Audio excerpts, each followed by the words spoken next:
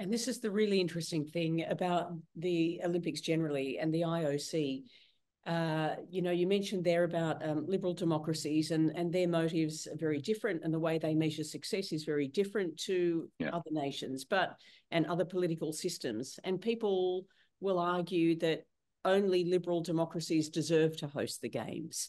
And yet the Olympics was built to try and break down some of those barriers, to make sure that we go to other people's places and learn a little about them. So with all of this, and you look at the landscape and what the future holds, and nobody knows the answer to that.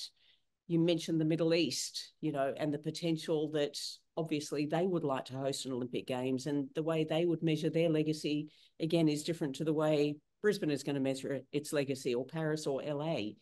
So how can the IOC get it right? Because it seems whichever way they turn, there is going to be negativity and criticism.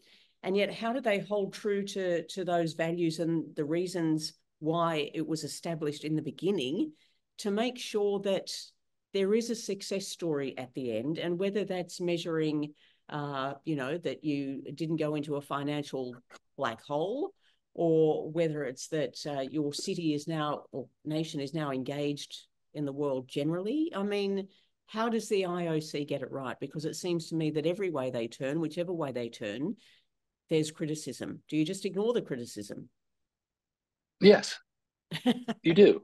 I taught a class last night to a bunch of undergraduate and graduate business students here in Nashville. And this question actually came up. And I put up fundamental principles of Olympism from the charter. And I said, it's a very egocentric, almost arrogant point of view. And I didn't want to say ignorant, but it is. The IOC is a neutral organization. As Thomas likes to say, they can't be apolitical. I'm not sure I understand what the difference and the distinction is between the two words, but I understand what he's trying to say.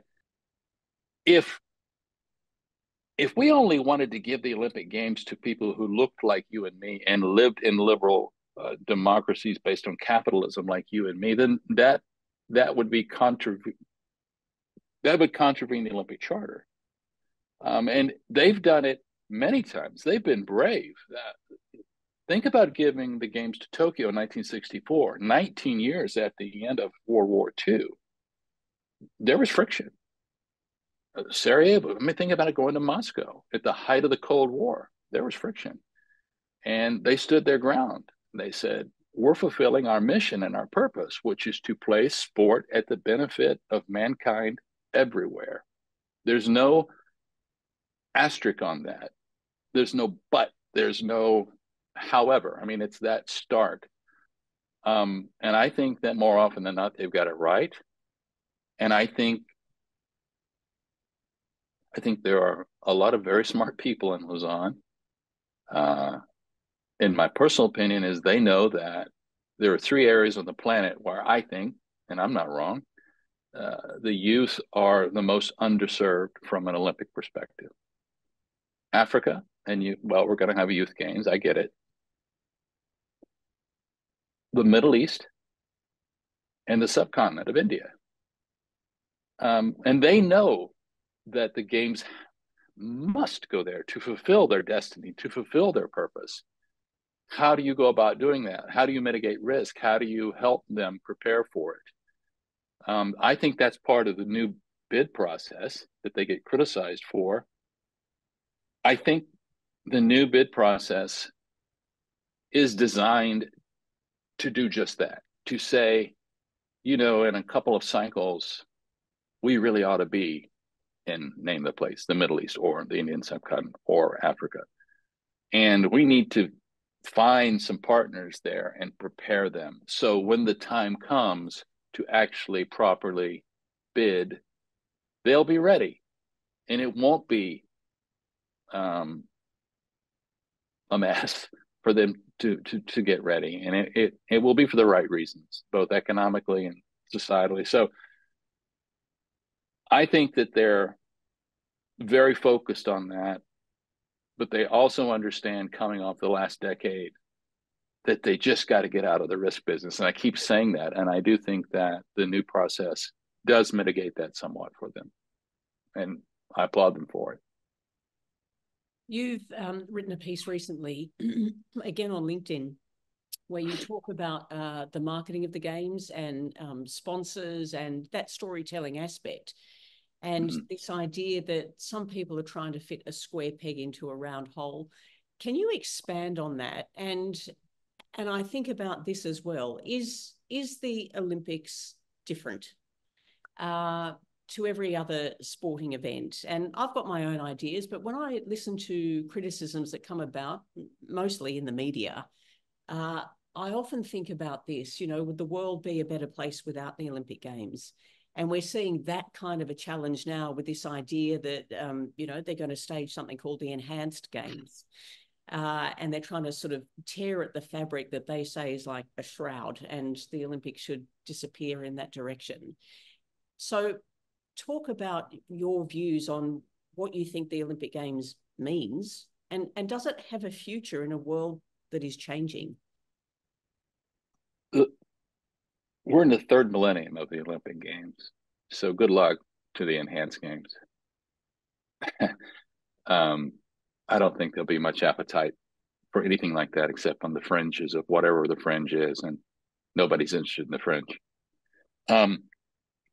Back to your sponsorship question. That's how I began my Olympic career, as a sponsor with Delta Airlines in the Atlanta Games. So that's where my heart and soul and I feel expertise is. Bidding was fun and it was a glitzy, bright thing to do. Sponsorship's a lot harder. And it is a completely different value proposition for commercial brands. The Olympic proposition is from a traditional sports league, whether it's AFL, whether it's NFL, whether it's Champions League, whether it's NBA, Formula One. They all have, obviously, seasons with X number of matches or games in them. They have recognizable athletes. They're in the market 6, 7, 8, 9 months out of the year. When brands invest in that as a sports marketer, it's pretty transferable, the skill set. If you work on an NFL, you can work on an NBA.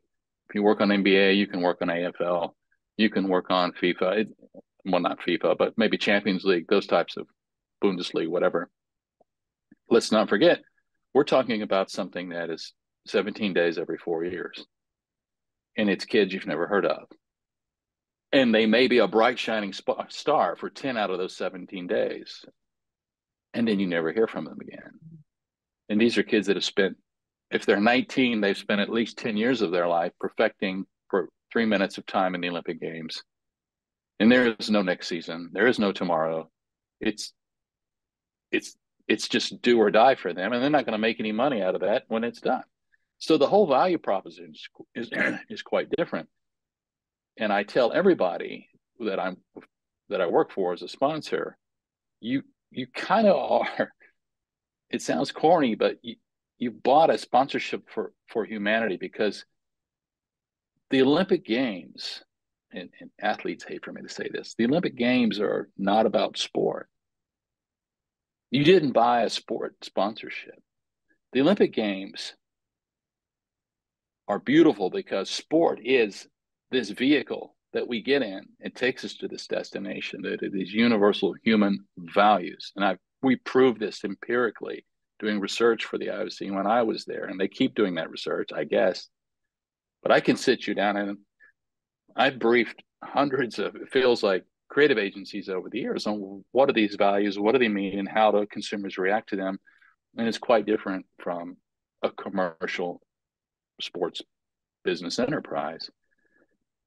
So that's what I was trying to get to with this round peg and a square hole, and I use round as a terrible metaphor for the rings. But I see it time and time again, and brands realize it costs a lot of money to be an Olympic sponsor. You have a finite period of time to get an ROI, especially for an OCOG sponsor, just for, say, Brisbane or LA or Paris. You don't have worldwide rights. You have limited rights only in the host country. So you you kind of go back to, well, how do they do it? And pick the sport league, whatever it is in the host country. And that's not the model to follow. It just isn't the model to follow. And there's also a real lack of awareness on the difference between a financial transaction, i.e., we got a return on our investment by selling more stuff, or a brand transaction, i.e., people feel better about our brand. They love us more. They're trying. It's trial, it's loyalty, it's esteem. Those are powerful. Unfortunately, they're very hard to measure on a balance sheet or an income statement, but they are. That's where the real true value of this is. And I think that sponsors, if you wait until a month before the games or 2 months before the games and try to do something during the games with your quote athlete ambassadors or whatever it is, you've wasted years of opportunity to get a return on that investment. And that investment is an investment in humanity and in universal values, and people love it and they get it. And all the consumers tell us is, we will support anybody who's a sponsor of the games if they tell us why they're a sponsor of the games, why they love the games as much as we love the games, and tell us about the values that matter to us. Because here are the values. The IOC has a set of values. We didn't create it, but we documented it 20 years ago, and they're still using those values. And they're deep. It's not about winning. It's not about medals. It's not even the competition stuff. It's human values like hope, like dreams, aspiration, friendship. Those things are what people, I think, get from the Olympics. And the research we did also showed us that a lot of people, a great percentage of people, watch the Olympic Games who don't like sports, don't follow sports, but they'll stop what they're doing to watch the Olympics for 17 days. Why? Because it's about us. Mm-hmm. You're seeing the best representation of us in these kids. And you know what? If we can only do that for 17 days every 4 years, that's better than nothing. And it's the last thing on the planet, the last thing that we all want to participate in. Whether you're from North Korea, whatever Russia says, yes, they want to be there. America wants to be there. Brazil wants to be there. Go down the list, 206 countries. They want to be there for some reason. And there's nothing else like it. Nothing else like that.